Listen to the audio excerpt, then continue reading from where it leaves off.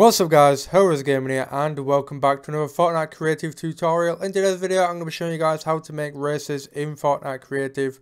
As you can see, we now have the new vehicles and the checkpoint devices in Creative and it's absolutely awesome.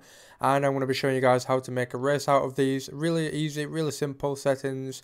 You don't have to do much, but once it works perfectly every time and it makes it amazing. But first of all, I'm going to go over the terrain that you can use. Certain terrain in Creative makes the cars go slow. As you guys know, in BR, if you go on certain terrain, it makes the car go slower than it does on the roads. However, this works backwards for some reason. Some roads make the car go slower than the terrain. The terrain actually makes it go faster for some strange reason. So I would recommend using the terrain in Creative, and I will show you the speed differences. I believe this one is okay as well.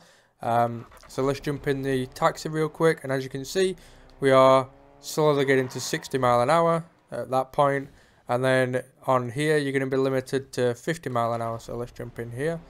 As you can see, we are a lot slower, and let's jump out. And then if you move to the terrain, it suddenly gets a lot quicker. So I would absolutely recommend using, as you can see here, you're now at like high speeds. So that piece over here, and obviously terrain pieces, try not to use those pieces. Those pieces, you can find them in the road gallery right at the bottom of the prefabs, just down here, I believe there. So if you pick up the street gallery B, be careful of which pieces you check. Make sure before you do anything, place down the road that you're going to be using and test it to see if it is actually working.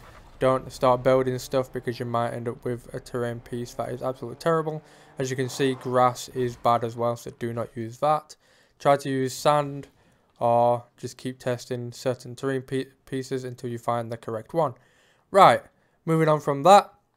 I hope that helped you. If it did, make sure to hit that like button.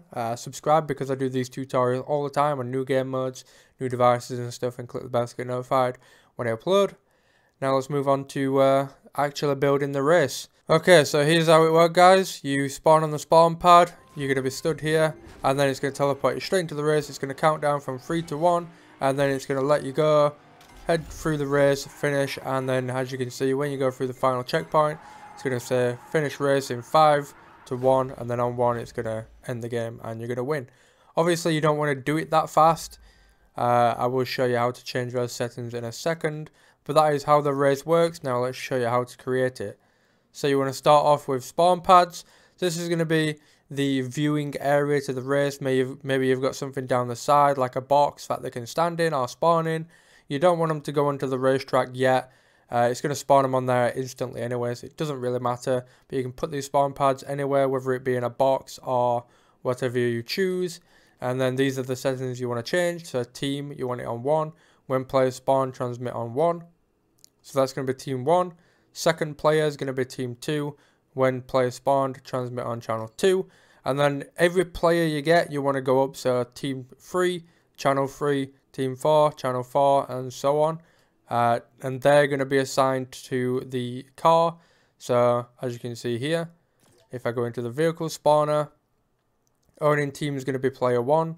Visible in games, that's just going to remove the spawn pad. As you can see, it's blue, but in game it'll be not there. Radio can be whatever you want, and then assign driver when receiving from channel 1, and when player exits vehicle, put that on channel 1 as well. So that means when a player tries to exit mid-race, it won't let them. It'll just teleport them straight back into the car, so they can't run around the track. Let's move on to the second car. As you can see, similar settings, but you just want owning team on 2. That's the only setting you want to change that. So for the third vehicle, you want owning team on 3, and so on. Copy in the spawn pads. Now let's go to the game start device. So they're going to be sat in the cars waiting for the game start, and this is going to be the timed objective, and you want it on start when round starts on yes. Time 3 seconds. Timer label race starts, so race start in 3 seconds, and when completed, transmit on channel 5.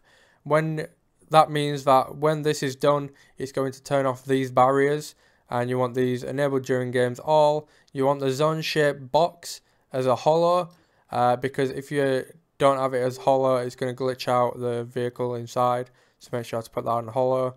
Barrier height, that is completely up to you, and disable when receiving from channel 5. So you want this device to start on game start and disable these to then start the race.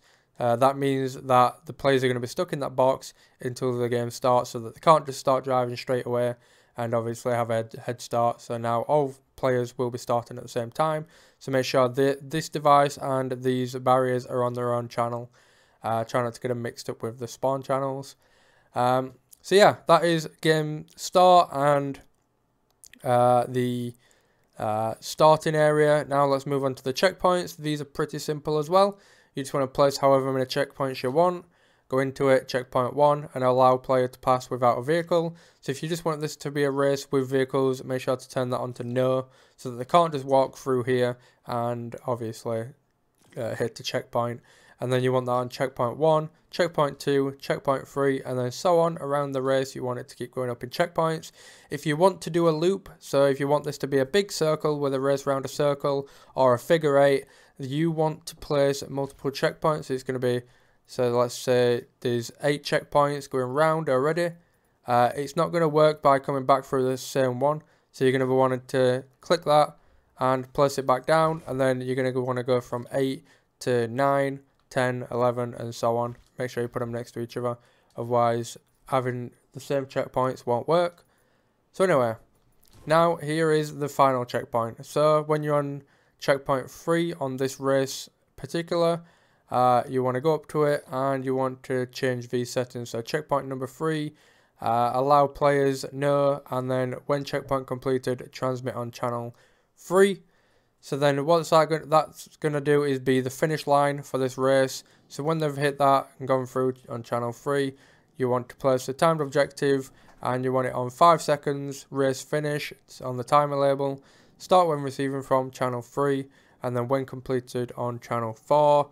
So what that's going to do is when they hit the checkpoint, it's going to trigger 3, and then when this timed objective counts down from 5, it's going to complete and then trigger channel 4, which will then trigger an end game device. As you can see there, it's going to say a winner, loser, depending on who goes through the checkpoint, and then activate when receiving on channel 4. And then what that will do is end the game, and there you go. The winners who have gone through the checkpoint last will win, and the people that did not make it through the checkpoint will be a loser. So yeah, that is how this race game mode works. I hope this helped. Any questions, make sure to comment down below and I will be sure to try to answer them. And I will be sure to come out with a race at some point for you guys to enjoy, so make sure to stick around for that. Hit that like button if this video did help you. Subscribe for more. Click that bell so you get notified when I upload in the future.